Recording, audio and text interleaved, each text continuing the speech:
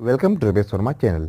जी हाँ दोस्तों, मैं आएगा एक और वीडियो के साथ मैं आपको इस वीडियो में बताने जा रहा हूँ selection of site for a base line. तो वीडियो को पूरा देखिएगा और कोई भी दिक्कत होता है इस वीडियो के रिगार्डिंग तो आप कमेंट में लिखें, मैं उसका रिप्लाई देने का कोशिश ज़रूर करूँगा। तो वीडियो को शुरू करते हैं। तो यदि आप बेस लाइन का सिलेक्शन करने जा रहे हैं साइट पर तो आपको इन बातों का ज़रूर ध्यान रखें। तो सबसे फर्स्ट में आता है the site should be Fairlie level.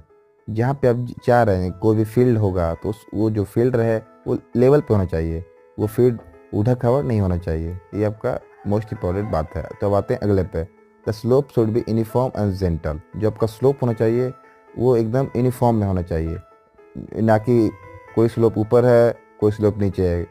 तो आपको इस बातों का जरूर ध्यान रखें। And the next one is the site should be reasonable फ्रीम and smooth. देखिए हम लोग जब इसका मेजरमेंट करते हैं तो इसमें एक्यूरेसी का बहुत ज़्यादा ध्यान रखते हैं। तो अब आते हैं अगले पॉइंट पे, the site should be extension to primary triangulation. So let's talk about the primary triangulation. तो देखिए दोस्तों, it is use for the accuracy purpose and where the error is less than 1 second. जो इसका error होता है वो बहुत ही कम रहता है, उसमें एरर जो होता है वो 1 सेकेंड का एरर रहता है और ये यूज होता है एक्यूरेसी के लिए यूज किया जाता है। तो मैं आप लोग को ये बोलना चाहता हूँ, जो आप साइट लीजिएगा, जो वहाँ पे आप मान लीजिए एक एग्जांपल के तौर पे एक फील्ड रहेगा, उसमें आपको जो पॉइंट रहेगा वो अपने ए पॉइंट से बी पॉइंट सी डी जो इंटरविजुअल पॉइंट होना चाहिए और आपका जो स्लोप रहेगा वो यूनिफॉर्म वे में होना चाहिए। वहाँ पे ऑब्स्टेकल्स बहुत ही कम रहना चाहिए ताकि उसमें एरर कम से कम आए।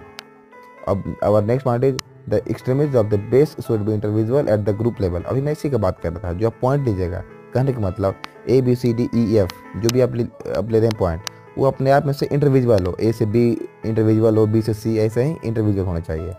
The next point is the side should be from the obstruction through out the whole of the length. And the next point is the slope should be uniform and gentle. जो आपका slope होना चाहिए वो uniform वे में होना चाहिए। तो मैं आपको आशा करता हूँ कि आपको समझ में आ गया होगा। यदि आपको इस वीडियो में कोई भी दिक्कत हुआ होगा तो आप कमेंट में लिख सकते हैं, मैं उसका रिप्लाई देने की कोशिश ज़रूर करूँगा। So thank you so much and keep sharing my video and keep loving. Please subscribe my channel and press the bell button for the latest video of my channel. Thank you so much.